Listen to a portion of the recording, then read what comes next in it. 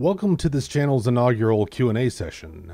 Today I'm going to be answering questions that were provided by my supporters over on Patreon. This one is a special edition that will be available to everyone here on YouTube, but going forward I will be doing these sessions monthly as a Patreon exclusive. So without further ado, let's get into it. Question number 1. What's the worst game you've ever played? Whew. All right, well, we're getting right into it to start here. This is a tough question for me to answer because if I'm being completely honest and objective about it, the worst game I've ever played is almost certainly one of the many prototypes I've slapped together during my game dev career. But excluding that, I really don't like to think too hard about bad games. You may notice that I haven't really done a video on this channel that really rips into a game, any kind of negative reviews or something like that. And that's very deliberate on my part. My general policy about games that I really don't like is I don't play them. Life's too short, folks. And from where I sit, there's still a huge number of great games that I need to go and play. Why would I waste my time playing something that I don't enjoy? And yeah, I've taken some joking pot shots at Final Fantasy 16 over the past few months, but the worst game I've ever played is not Final Fantasy 16. That game is just mediocre, truth be told. The other problem, thinking on it, is that I just don't really remember the truly awful games that I come across. I've certainly played stuff that was buggy, broken, underdeveloped, amateurish, but again, I don't spend a lot of time thinking about them. So I don't know if I can tell you what the objectively worst game I've ever played is, but I don't think that's what this question is driving at here. If I may, and this is my channel, so if I may, rephrase the question to what I think you're really wondering about here, which is, what is my least favorite game? And that I think is a bit more interesting to get into. Now, the moment that I mentioned that I'm a Metroid fan, all the other Metroid fans can probably see where I'm going here. Yeah, my least favorite game is Other M. How did you guess? But if I think about Other M and why it's my least favorite game, I think there's some revealing stuff here. Because, make no mistake, Other M is a bad game. Its story is bad, its gameplay is bad, its aesthetics are, in my opinion, just kind of outright ugly. And it's a narrative sequel to one of my all-time favorite games, the best Metroidvania ever made, Super Metroid.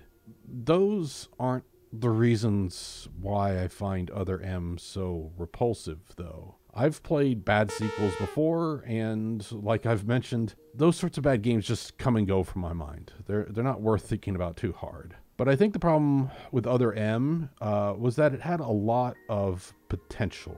There's a lot to grab onto there. And I also think it's just like a perfect example of how, you know, the old saying, the road to hell is paved with good intentions. So other folks here on YouTube have beat this dead horse, you know, over a decade ago. So it's not even really a dead horse anymore. It's just kind of a fossil at this point. But I really want to just excavate this fossil and get a few of my own whacks in here. Because I think with a few little changes, well, maybe not little changes, but with a few changes, Other M could have been a good, and if not a good game, at least an interesting addition to the Metroid franchise.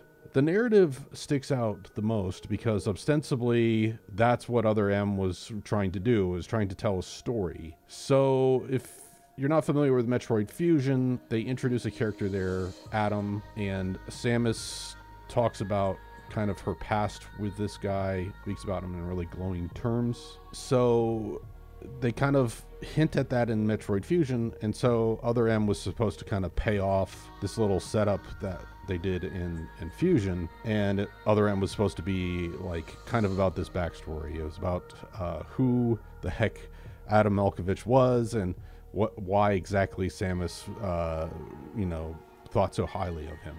So going off of that, the place you'd probably, in terms of the narrative timeline that you would set Other M, where does it make most sense? It makes most sense to make it a prequel then, right? You know, actually the part of get to play the part of the story where Samus meets Adam and her time in the Federation forces, etc. But Other M doesn't do that.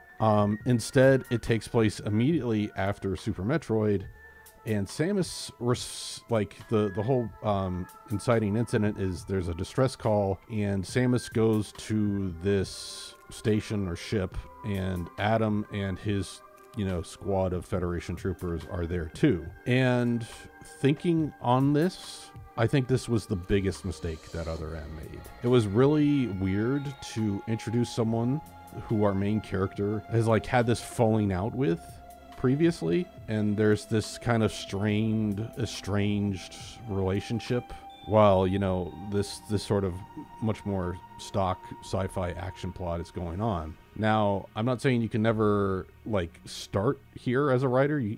There's obviously ways to do this, but this is like turning up all the difficulty sliders on this, right? Because now you have to do a bunch of exposition to establish their previous relationship, which Other M does in the most clunky manner possible. There's also the authorization system where Samus has she still has all of the upgrades from Super Metroid to her power suit, but in order to make the gameplay work, she essentially has to like turn off parts of her suit until Adam gives her the okay to use them. And like, what? That's kind of another thing about this. Samus had this falling out with Adam previously, they established this, but she just kind of submits to his orders here, despite him not having any formal authority over her. As I said, plenty of people have gone into this, so I'm not going to relitigate it here, but the interpersonal and gender dynamics here are super wonky, to say the least. And honestly, it's just bad writing overall. The other scene that caused its fair share of discourse back in the day was Ridley comes back in Other M because, well, we can't think up of new villains or anything, and even back then, we were stuck in this kind of remake and nostalgia hell where everything has to be a reference to something already established in the series or whatnot. But what really confused the heck out of a lot of people, and I think for very good reason, was that Samus, seeing Ridley here, has something resembling a PTSD sort of trigger like episode, and she has to get saved by the other characters. And like, that's really weird because at this point in the story, she's already fought and killed Ridley twice in just the main series games, and I think 2 more times if you count the Prime games. And Other M doesn't really establish why Samus would have PTSD for seeing Ridley. It makes an implication, something that was shown in some like Zero Mission artwork, that was that Ridley was responsible for the raid on the colony where Samus, as a child was living, and that he was responsible for killing her human parents. But like, Other M just like, it cuts to Samus and it shows her as this like panicking child briefly and doesn't say anything else. It just kind of assumes that part of the story already. So yeah, it's just really clunky, but I do want to make it clear that I'm not necessarily opposed to the idea of like Samus having PTSD or, her being something other than, a steely, stoic bounty hunter, destroyer of worlds or whatnot. Like, I actually think it's rather interesting. It's a really interesting approach to depict this one-woman army as someone who's working through, trauma, anxiety, and maybe even a lack of confidence. Like, that could be a really compelling story. But like, wouldn't that be a much easier lift if this game took place before Metroid 1? Like, you can keep the scene with Ridley and everything, and it makes much more sense now because this is Samus seeing him again for the first time since like the childhood traumatic incident. Maybe then you could have like Adam be the guy that comes in and swoops in and helps her in the situation and drives Ridley away or whatever. And that's the moment where like their relationship is kind of forged. She comes to respect him as this sort of father figure, and that makes a lot of sense. So part of me really wonders if that's what they were originally planning to do with Other M. But For some reason, I'm guessing, just speculation here on my part, that like some suits at Nintendo insisted that the game had to be like a direct sequel to Super Metroid, because Super Metroid is the very like critically acclaimed, prestigious entry in the series, and the script and everything else they had planned for Other M never really got adjusted for that change. It's a perplexing decision, but the thing is that there's some other just weird decisions, just bizarre choices that kind of make this game a real train wreck. So Other M was a collaboration between Nintendo and Team Ninja. Those were the folks who did sort of at the time the revival of the Ninja Gaiden series. So they decided to make Other M kind of this 3D brawler. And I was like, cool, I can get on board with that. There's definitely a lot of potential there. That could be great. But I think, yet again, the problem that came in here was Nintendo corporate was kind of meddling with things. Again, this is speculation on my part. I don't actually know. I can't confirm this or not. But they made the decision for this game to only use a Wiimote. No nunchuck, just the Wiimote. Now, I don't know about you, but we had a really good reason to put analog sticks onto controllers once we started to do a lot more 3D games. Because moving around in a 3D space with a D-pad is like really clunky and weird. You don't have a lot of precision. You can only really move in 8 directions, and you don't have that precise fluid motion. And if you take into account using a D-pad, and also the D-pad on the Wiimote, which I don't know if you've looked at that recently, but like that D-pad is tiny. And so moving around and fighting in this game was just painful. And most of the time you were holding the Wiimote sideways, horizontally. And the other thing there is that there's only really 2 face buttons to use. So with like that kind of fun and frantic hack and slash that Team Ninja was known for, well, now like your only 2 verbs are jump and shoot, pretty much. It made the combat in Other M just extremely repetitive. Like you would run around, charge up a shot, release shot, rinse and repeat. I realize that I may have spoiled this game for some of you out there, in which case you're welcome. I personally have no desire to play Other M ever again, but the only way you can make me play it, I'm putting this out there. If this channel gets 100,000 subscribers, I'll play it again, and I'll record it. You can all laugh at me in my misery playing it over again. But anyhow, those 2 observations were the ones that I really wanted to make here on YouTube for the longest time. So thank you for indulging me with this question and letting me vent my spleen a bit. Moving on. Question number 2, are you on social media anywhere? Kind of depends on what you define as social media. I'm certainly here on YouTube, and I think this certainly qualifies as a social media site. But no, I'm not on Twitter, I'm not on Blue Sky, I'm not on Instagram, I'm not on TikTok. If you see anybody on there that looks like me or is pretending to be me, that's not me. If I change my mind on that, I'll let you know. But I had a New Year's resolution to get off Twitter and similar sites. This was back in 2023. Let me tell you, that was one of the best decisions I've ever made. I don't have any kind of moral judgment about social media or Twitter or whatever.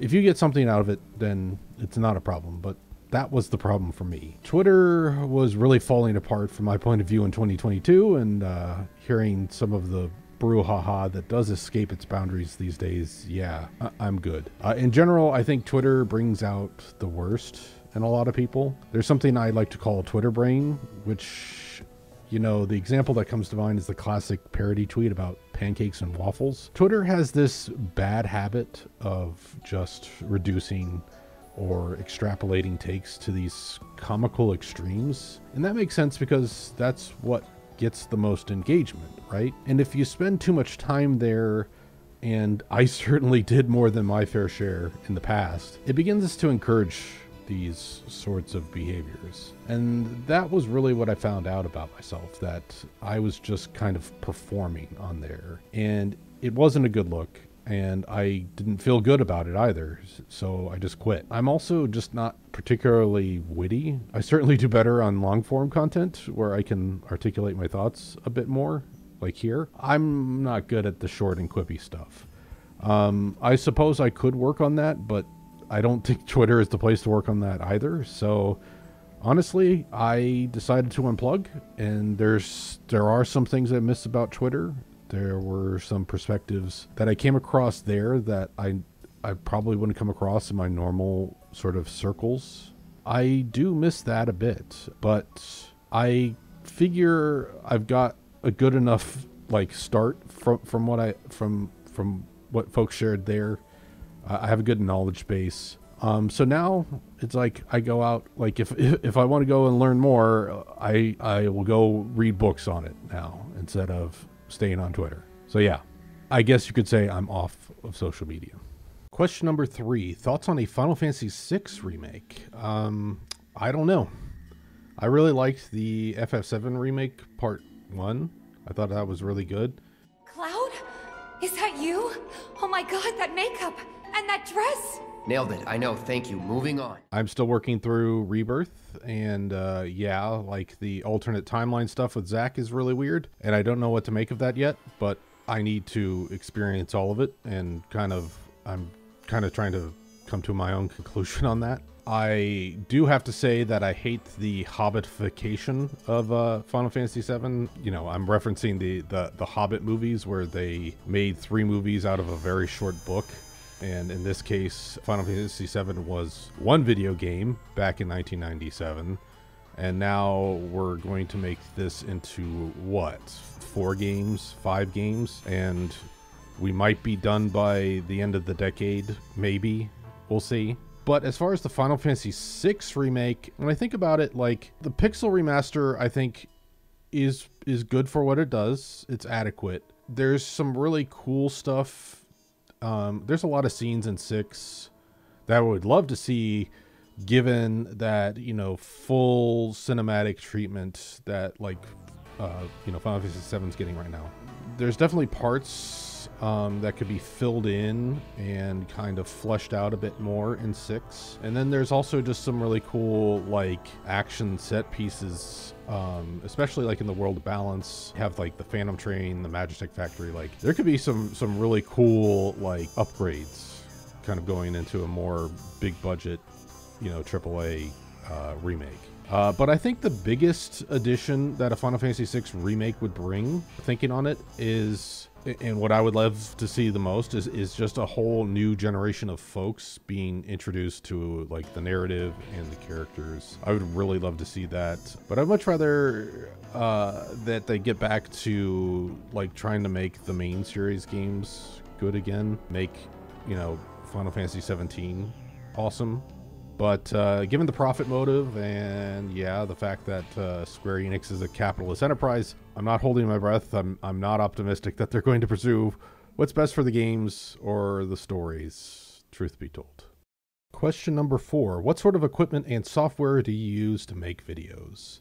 So let's see. For recording my voice, I have an Electro Voice microphone, which I don't remember the exact model of, which I run through a dinky little Babby's First mixer over here. As for recording gameplay, I have an Elgato 4K60 Pro Capture card. I think I've got that model number right. And for older consoles, what I do is I run them through an OSSC. That's an open source scan converter. What this little guy does is it takes the analog signal. I have RGB SCART coming from a modded SNES, or I take a component from my PS2, and then the OSSC upscales and converts that to a digital HDMI output that my capture card takes. As for software, I still use old reliable OBS for recording practically everything. I was using the Adobe Suite for the longest time, but I hate paying rent. All landlords should be abolished, especially digital landlords. So I've since switched over to either open source stuff like Audacity, which is what I'm recording in here, or one time licenses for programs like Affinity Photo, which is a good replacement for Photoshop. And I've now switched over to DaVinci Resolve, and I've actually bought the Pro license for that. It's been a little bit of a learning curve switching programs like that, but I'm really glad that I did it. Honestly, the only thing that I really miss is Adobe Audition, and that's just for some quality of life audio editing stuff. Like their interface is just really nice, and I don't know, I guess I just kind of adapted to it, but I'm making do without it just fine. Question number 5, how'd you get into watching troll level playthroughs? So I was in the speedrunning scene for a while. I thought it was really awesome to see people playing at a high level these older games that I know and love, and they were doing it for charity causes, raising a ton of money in the process. And overall, the community was really inclusive and inviting. Eventually, I was doing some speedruns of Mega Man 9 myself, and I've attended several GDQs, which were always a great time. I still have a lot of friends in the speedrunning community, and I should really catch up with them sometime soon. In the meantime, and on this note, I want to shout out my buddy and fellow YouTuber, Dr. Swellman. He does some great historical rundowns of RPG speedrun progression, like the history of world records and like major glitches in their discoveries and everything in there. It's really great, really fascinating stuff. But it was watching GDQs that I came across Carl Sagan and Trihex, you know, the infamous Yoshi's Island runs back in the day. That's when I started following Carl on YouTube, and it was here on YouTube that I saw the first couple of back and forths between him and Grand Pooh Bear, where they were trying to troll one another with levels, and I was instantly hooked. I thought that was one of the most hilarious things ever. And eventually through Carl's videos I came across, you know, others like Freaking Geek, Tanuki Dan, Defender, King Bling, so on. And yeah, the rest is history.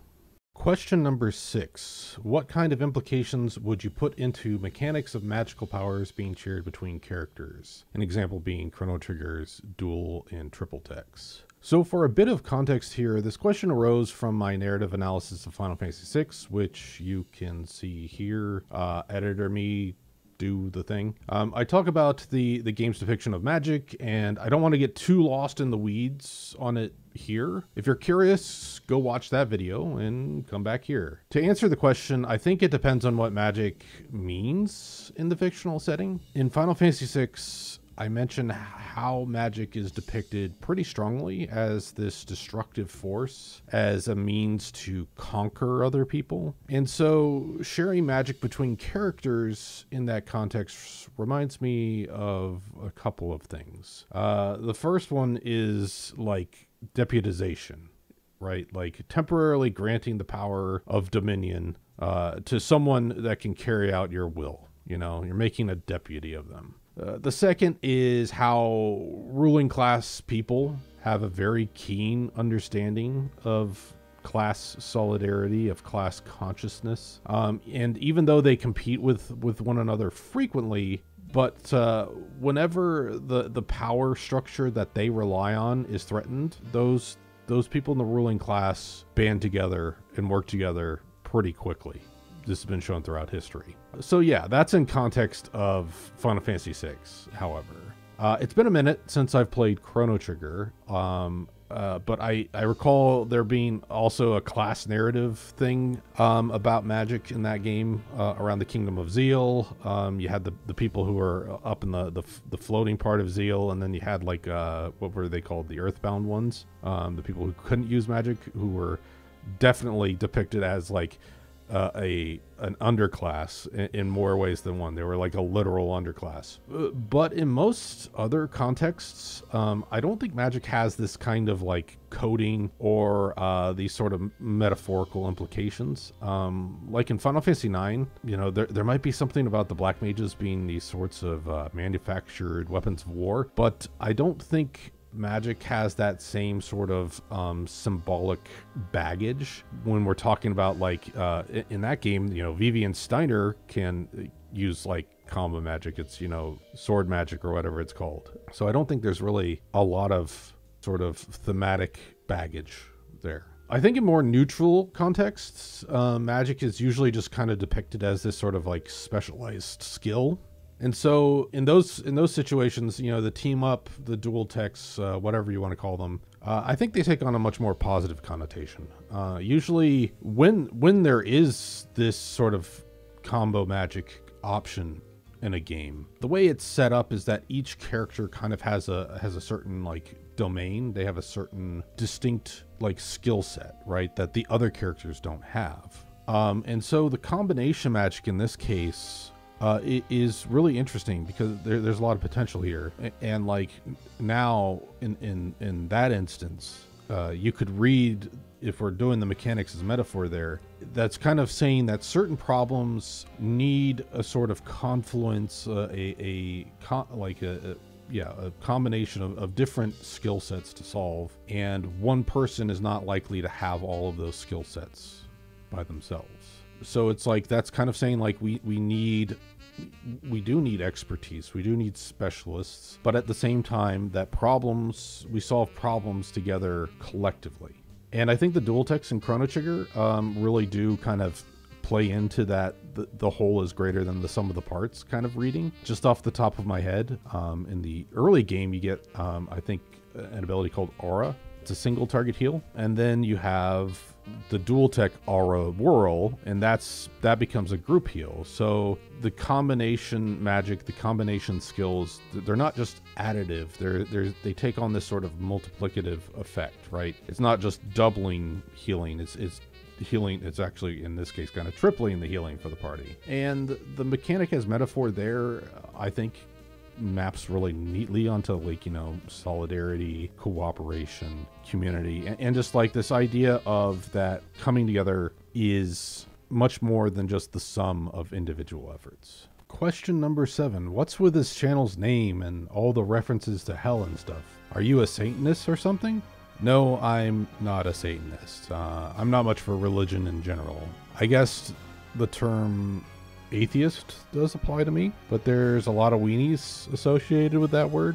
Let's just say that I was around in the quote-unquote new atheist space 15 or so years ago, and elevator gate, there's a deep cut for folks. Elevator gate was this signal that a bunch of like really hateful kids were going to make atheism their entire personality, so I kind of distanced myself from them and from calling myself an atheist in that way. I personally don't have a beef with anyone who is sincerely religious. If that works for you, gives you strength and comfort, and you're not hurting anyone else by practicing your religion, then that's great.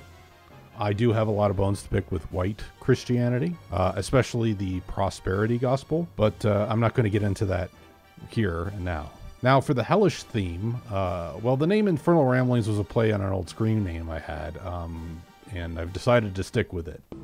Devil's in the details, you see. But I also take a lot of inspiration from William Blake's The Marriage of Heaven and Hell, in particular the ways in which Blake talks about infernal wisdom in opposition to the sort of prevailing wisdom. Let me see if I can pull up a quick reference real quick here. But first, the notion that man has a body distinct from his soul is to be expunged. This I shall do by printing in the infernal method by corrosives, which in hell are salutary and medicinal, melting apparent surfaces away, displaying the infinite which was hid. If the doors of perception were cleansed, everything would appear to man as it is, infinite. That quote, particularly the line about the doors of perception, is where the rock band The Doors got their name, and I think they got it through somebody else. I'm trying to remember precisely there. I'm not a fan of them, but I know many other artists and musicians that I am fans of have referenced Blake or have drawn inspiration from William Blake. And especially and particularly this work, The Marriage of Heaven and Hell. And I can see why. There's a lot in here that speaks to me. I especially like the imagery of melting apparent surfaces away and displaying the infinite which was hid. That's something of kind of my goal here, although using that phrase really is overstating it. I want to dig into themes and mechanics of games and maybe some other media and kind of give you more than just a surface reading. I want to share a deep love, deep readings of these things. I also consider Blake to be an aspirational figure personally, though I also agree with the notion that we shouldn't be putting any of our fellow humans on pedestals, right? Like we're all just human at the end of the day. But Blake was a writer, poet, painter, and engraver. And he was friends with people like Mary Shelley, for instance. And if I recall, he was part of this group of creatives that were all socially and politically conscious, progressive for their time. Now, is Blake perfect? No. Hell no. No human being is perfect, first of all. But even with Blake, I know off the top of my head, I can cite a line from A Song of Liberty, which is at the end of The Marriage of Heaven and Hell, where he uses some racist sort of stereotypes or notions or whatever. And I know a lot of people try to excuse historical figures for this kind of stuff. It was like, it was commonplace at the time or whatever. People use that for H.P. Lovecraft, but he was like an extreme bigot even for his day. But here, I think it's worth noting that William Blake, he was an abolitionist. He opposed slavery. He opposed empire. He believed in a universal humanity, and he advocated for all this stuff in his work. And, you know, while good intent does not absolve one of the harm they've done, I do think it's important to take into account when we're criticizing or assessing historical figures like these. Blake's unfortunate use of racist stereotypes, which were not out of place where he was. This was 19th century Britain, but, you know, that is not the same as, say, being a slaveholder or promoting virulent racism. Your mileage may vary, but for me, as a creative, and as a creative who won't shut up about politics, I have a desire to make the world a better place, and that's a part of who I am, part of my work as a creative. And yeah, Blake is an inspiration for me.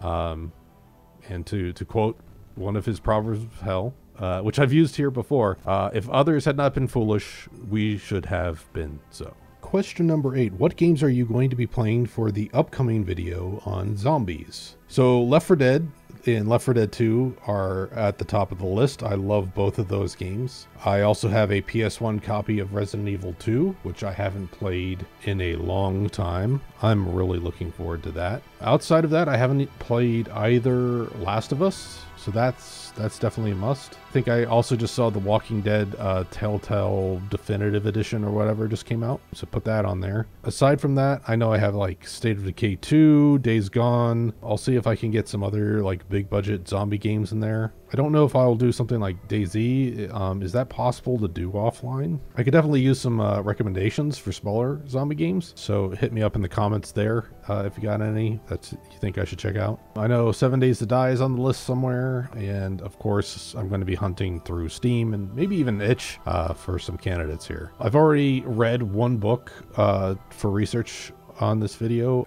It's called Zombies: A Cultural History. I'm really excited to keep working on it. I really want to make sure this video is fantastic. Question number 9. In your game development career, where was the best place to work and where was the worst?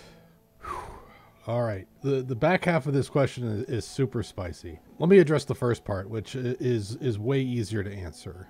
My most recent corporate game dev job was with Night School Studio. I worked with them both right before and after their acquisition by Netflix, and overall it was the best studio I've ever worked for. I love the folks there.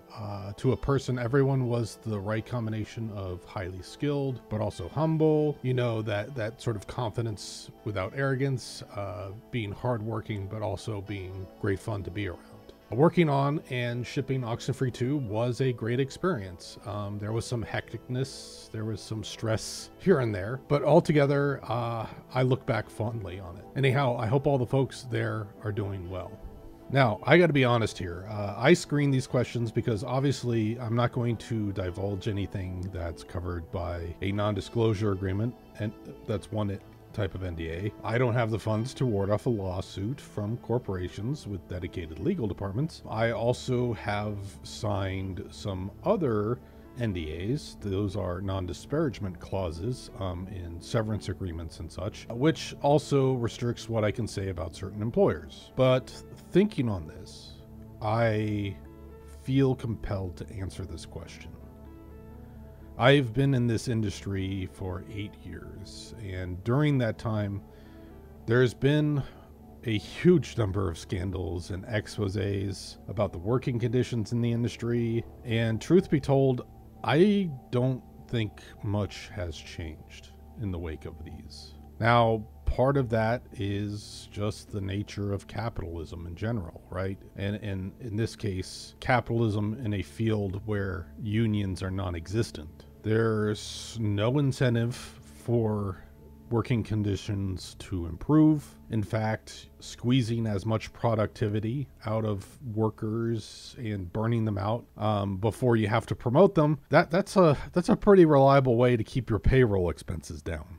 And yeah, unions are slowly gaining steam here for these very pressing concerns, but they're still quite marginal from my perspective. And part of why things don't change in this industry is that there's this overall chilling effect. There's this sort of conspiracy of silence that goes on whenever abuse or crappy working conditions are reported. When people do come forward, most of the time they do so anonymously, and they do this because there is a climate of fear that permeates this whole industry. I've certainly heard rumors of people being blacklisted, of whistleblowers being smeared as troublemakers. And I've also heard from the lips of studio leaders directly, credible accusations that they minimize and dismiss because the source was anonymous. Oh, well, that could be anybody making up these claims, they say, oh, it's just a disgruntled employee or something along those lines. They completely hand wave it away. And there's always this severe lack of self-awareness from most studio management types, because they're like, our studio is so wonderful. Those problems can't happen here, right? Surely. And so nothing changes. And I'm tired of it. And so I want to say something. And I may be in a good place to do so, because I don't really have any intention to work another corporate game dev gig. And yeah, I use the word gig there pretty deliberately, because there's job security in this industry. Unless you're good friends with somebody in studio management, you'll get a Nepo hire, you'll get your golden parachute. You'll get all the things to help you fail your way up the ladder, right? But for everyone else, there's nothing, as we've seen with the thousands of layoffs that have happened in recent months. So yeah, I'm speaking up here because nothing is going to change in this industry if we keep burying our heads in the sand. And what I'm saying here probably isn't going to change anything either, but it's something different. People just keep quiet in this industry. Things keep going on the way they are. I'm going to say my piece. All right. And if you're an employer and you find the following criticisms, which I think are rather mild, if you find what I'm saying here to be cause for concern, or, reason enough to reject hiring someone of my skill set, well, quite frankly, f*** off. All right, I don't want to work for you anyway. Now, before I get into it, I need to stress a few things. First, I can only talk about things that I've directly experienced. With that in mind, I should note that I am white, and I also presented masculine during most of my time in the industry. That afforded me a much easier and much less harsh time. I have no doubt about this. My BIPOC, femme-presenting, openly queer colleagues surely have had a much harder time, and while I can't speak for their experiences, I've seen and heard, I have firsthand accounts, or indirect accounts, and also secondhand accounts of the shit that they've gone through. And what they go through is unequivocally worse. So this is just an example of just like some of the most mild things that happen in this business, right? And second, and I really want to emphasize this here, the people that I've worked with day to day, the people who are in the trenches, as it were, they have been overwhelmingly skilled, knowledgeable, hardworking, and most importantly, kind.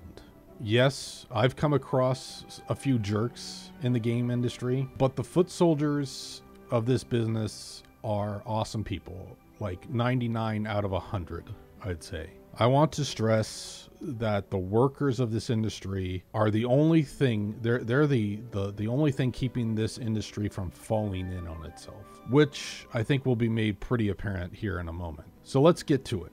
What's the worst game studio that I've worked at? The answer is pretty easy for me, as it's the one job that I quit without having something else lined up ahead of time. Let me tell you about my brief stint at 343 Industries working on Halo Infinite. The problems at 343 Industries were largely systemic, a result of being a game studio completely embedded within Microsoft's corporate structure. And most destructive to making a good game was a corporate policy that relied on staffing up primarily with contractors, which is where I came in. So it was early in 2019, and I was one of the 143 people who were laid off by ArenaNet at that time. And it just so happened that 343 was looking for people with my particular skill set. So a little bit more context here is that I'm not from Washington State. I had moved up there to work at ArenaNet. And so now I was unemployed in a place where I had a few friends. You know, I definitely made some friends at the studio. I had some other friends up in the Seattle area, but I had no support system to speak of at all, pretty much. So I get laid off. I start interviewing with a bunch of places, and just to be honest, like 343 wasn't at the top of the list. I've never really been a Halo fan. And in particular, they were only offering a contract role. I was hoping for full-time because that would supposedly offer a bit more job security, which it kind of doesn't, as we're finding out in this industry. But, you know, as I was going around at this time, there weren't a ton of good fits out there for me and my skill set. And yeah, you know, just doing due diligence, I interviewed with 343 and supposedly I killed it during that interview. And yeah, I hadn't had a paycheck in a few weeks, living in a really high cost of living place. So yeah, I just kind of took it out of desperation, to be honest. And looking back on that was a huge lesson for me. Not at the time, obviously. I definitely got some dodgy answers to some of my questions during the interview process with 343. You know, I was asking about the studio, about the work culture, and about that kind of stuff. And what they replied with was kind of like, like, that's not a great answer, but I just kind of plowed forward and hoped for the best. And that was a mistake, which I'm getting to. 343 Industries was, and I really am struggling to find a better way to put this, but it was a shit show, okay? Studio management had allegedly been like blamed by Xbox corporate for failing to get Halo 4, was it, out at the time to be a launch title for the Xbox One. I'm not even sure if that's the right console. I really kind of hate Microsoft's branding. But anyhow, leadership was really adamant that Halo Infinite be ready for launch on what it was, the Xbox Series, whatever. I really don't give a I remember my lead telling me that Halo 4 made it out the door by force of will, quote unquote, by force of will. Those were his exact words. And that really was a major red flag in hindsight, because if there were any lessons about preventing crunch or really fixing their production approach, you know, ironing out all the wrinkles there, those lessons they didn't take. Now, I could be wrong here. But you have to figure that 343 Industries, which is a studio that is just dedicated to making Halo games for Microsoft, mind you, that they were always going to be working towards the next Halo title. I guess what I'm trying to say here is that Halo 5, following Halo 5, I would expect that the leadership at 343 would be taking in, like, doing a retrospective on that and really trying to solve all the production problems ahead of working on the next Halo title, right? They certainly had a gap of a few years to get this done, to get their code, their development infrastructure in order, to sort out the organizational and structural issues in the company, and yeah, just to get their proverbial ducks in a row, as it were. Now, they may have attempted this, but from my limited time there, it may be more charitable to say that it would be more flattering for them if they hadn't. They knew a new console generation was on the horizon,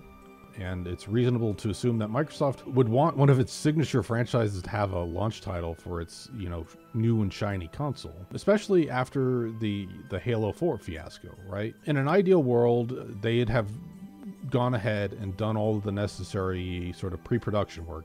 They would have worked out the kinks in their tool set. They would have really defined clear roles for everyone on the org chart. And, you know, they'd have all of the plans and the contingencies mapped out for production. And then that way production would just be this smooth journey of making content, you know, maybe adding some features, doing some debugging and optimization and just that kind of stuff. Now, I hate to say it, things never live up to ideals, and that's especially true in game development. And what I saw from 343, this pre-production work was either lacking or got derailed or something. I'm not in a place to speculate what. With, you know, the next console coming out, you know, the deadline was looming. Halo Infinite was supposed to be there. It was supposed to be out in 2020. Keep in mind, I signed on in, this was early 2019. And from what I saw was that leadership was panicking. And they were doing what a lot of bad managers do. Bad managers who specifically who have a lot of resources at their disposal do, which was, instead of really kind of taking a moment to get things in order, to really solve the problems, they really just kind of decided to throw bodies at the problem. They really started to staff up quite indiscriminately. They were hoping that they could just make up for any deficiencies by just having like a huge number of people working on this game. So they started to bring in wave after wave of contractors, and that's where I came in. I signed an 18-month contract. Again, this was early 2019. I should probably mention that Microsoft has been using contractors. Like, this is a policy that comes from Microsoft directly. And I should probably mention that, like, why do companies like Microsoft hire so many contractors? Now, there's a lot of reasons for this, but the big ones that stick out to me anyhow, is they do it to subvert labor laws about, you know, who's on staff. And kind of along those lines, it's like they can do some creative bookkeeping with contractors. And now, to be fair, I think there's an argument to be made that using contractors in game development, there could be a very ethical use of those, right? Because if your goal is, if all you're really concerned about is just producing and shipping this title, a contract, and then like you're planning to reduce, like, you know, you're not planning to keep people around after that. Contracts make sense, right? It's much more fair. It's much more upfront about expectations, instead of, you know, like giving people the illusion that like they've got long-term job security by giving them like by hiring a bunch of full-time employees, and then once the game ships, just like laying off all of those full-time employees. But yeah, that ethical use of contracts, that wasn't what Microsoft was doing here. Another thing I think that needs to be mentioned is that according to Washington state law, once a contractor's 18-month term is up, they can't be like recontracted again by the same company for 6 months. Again, this is some of the labor law stuff here, because it's like if you're just constantly contracting somebody out, then like they're really just like a full-time employee that you're not paying benefits to. right? So as I said, there was a huge chunk of the 343 staff that were contractors well before the ramp up to make Halo Infinite. And obviously this ratio of contractors to full-time employees got worse after the hiring surge. And the reason why I'm putting so much focus on this is that so many of 343 problems stem from this sort of abuse of contractual labor. There was a lot of code, there's a lot of content, tools, processes that were developed by people who were no longer at the studio. They worked on stuff during their contract, and then their contract lapsed and they moved on. So there was a lack of continuity, and this lack of continuity is just extremely disruptive to game development. Hey, I need to add something to this feature.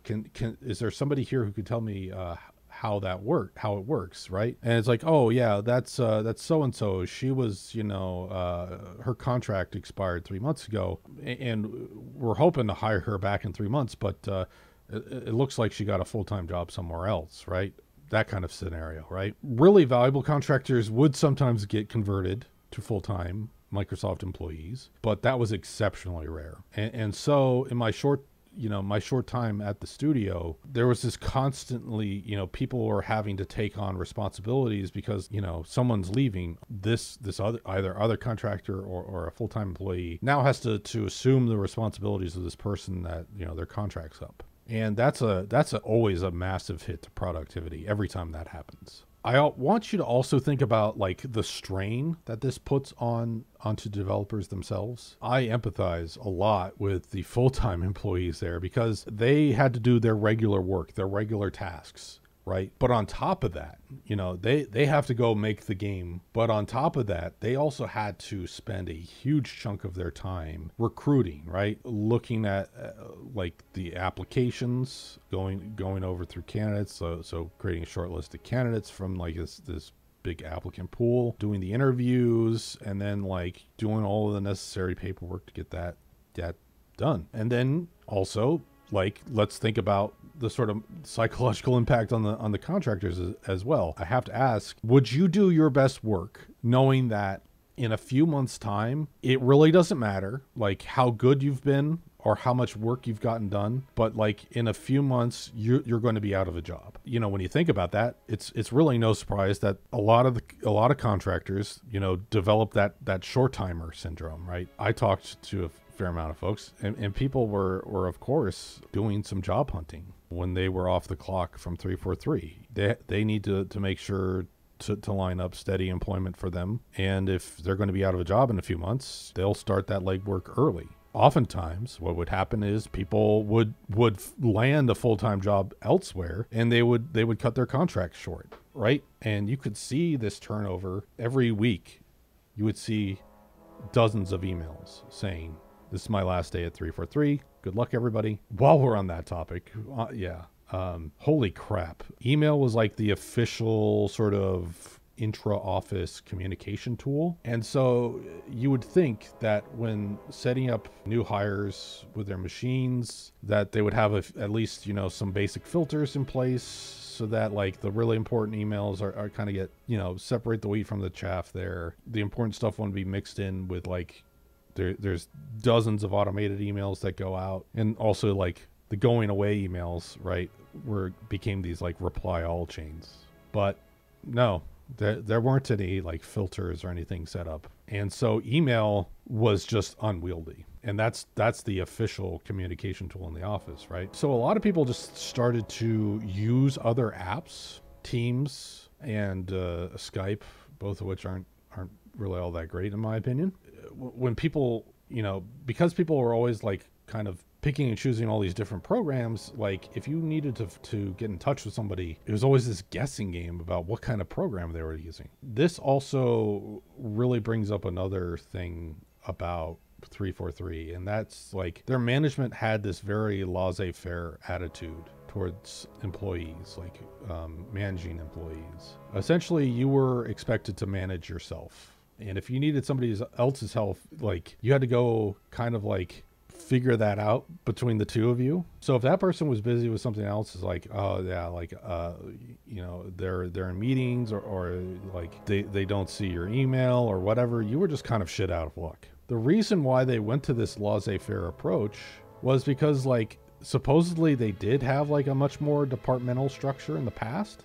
As that does, it kind of broke down into like a bureaucracy. There was a lot of office politics involved in the previous projects. So they did away with it. But of course, in corporate brilliance, the problem is that they didn't really replace that with any kind of coordination or management. They didn't create a new solution. They just kind of did away with the departments and just kind of said, like, to the employees to fend for themselves. The email situation also reminds me of how dysfunctional the entire like development infrastructure was at 343. The build was always broken. What management did in response is they would lock the code base from new submissions. That would be for days at a time, sometimes weeks. I was there when it was locked for multiple weeks. So they would lock it, they would sort things out, and then they would reopen for submissions. And keep in mind, you know, a backlog of submissions is developing at this point for days or for weeks. When all of these new changes go in,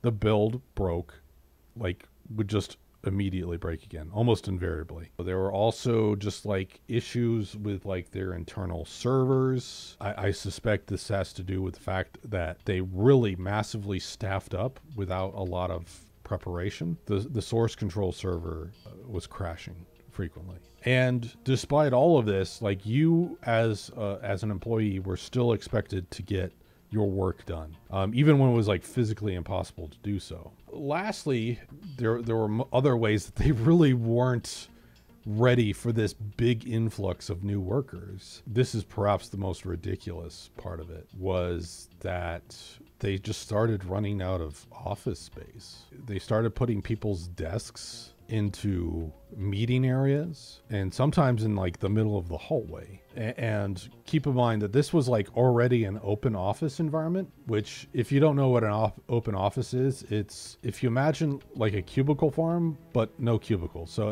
a company is too cheap to buy cubicles. People had this brilliant concept of just throwing a bunch of desks into a huge room, and that's the open office environment. One anecdote along these lines that really kind of it captures how ridiculous this situation was at 343 was one afternoon, I'm working at my desk. I'm working on some code. I'm writing some code at my desk. I'm really trying to do head down focus time. And a team of about like 8 people start having a meeting like directly behind me. The reason for this was that all the meeting rooms, all the meeting spaces were booked. People were just standing around directly behind me. I'm trying to get work done, and here's people having a meeting right there. Like, holy crap. I have ADHD. So as you can imagine, this environment was f***ing hard mode for me. I went to my lead several times for accommodations, and I believe them when they said that they didn't have anything to work with. So yeah, if we take into account everything here, between this being like kind of being thrown into the deep end approach from management, having emails ignored by people I needed to collaborate with, this incredibly noisy and distracting environment that I had to deal with every day, not being able to get work done because the infrastructure blows up. There was the fact that any like reasonable person could have predicted that there was no way the studio would meet its deadline without overwork or crunch. I had enough at that point, and there were just all kinds of unreasonable expectations there. So I just quit. I quit 6 months into my 18-month contract, and to this day, that was, I think, a really good decision on my part. So before I finish answering this question, I really want to emphasize that it's a miracle that Halo Infinite made it to the market at all, right? You can quibble about its overall quality. I don't really have a reason to argue with you, but Halo Infinite was a troubled production from the jump. COVID came around, and that didn't make things any easier. So I just want to say, and again, you know, I really want to emphasize, the people in the trenches, the people doing the day-to-day hard work, they busted their asses to get this game done. Like, the fact that this game came out at all is a testament to how skilled they are, how hardworking they are, and how, like, determined they were. The problems that I've talked about here, it's not those trench workers. It's not their fault. It's not their responsibility. I'm just gonna say it. The fault for this stuff falls on corporate and studio management. My impression of them was that they were just absolutely oblivious to the day-to-day sort of goings on at 343. And they, for one, created the systemic conditions that made that production so troubled. And then also they failed to fix them as well. But, you know, when layoffs come around, it's not those types of people, not the studio leadership, not the corporate leadership that get swept up in the layoffs. You know, they get to continue to fail upward. They get to hire their cronies. They keep making disastrous decisions, right? And this is why the quality of big budget video games is starting to tail off, in my opinion. The capitalist class, you know, they're a cancerous growth on all of humanity, and there's really no better example that I can think of than the upper echelons of the games industry. Thank you all for your questions. If you'd like to ask a question for the next Q&A session next month, you can do so by joining the $3 tier of my Patreon. I should also mention that all patrons, regardless of dollar amount, get access to these future Q&A sessions and will get an uncensored version of this video as well. If you're not interested in or don't have the funds to support me on Patreon, you can like the video and subscribe to support me absolutely free. Thanks for watching, and catch you next time.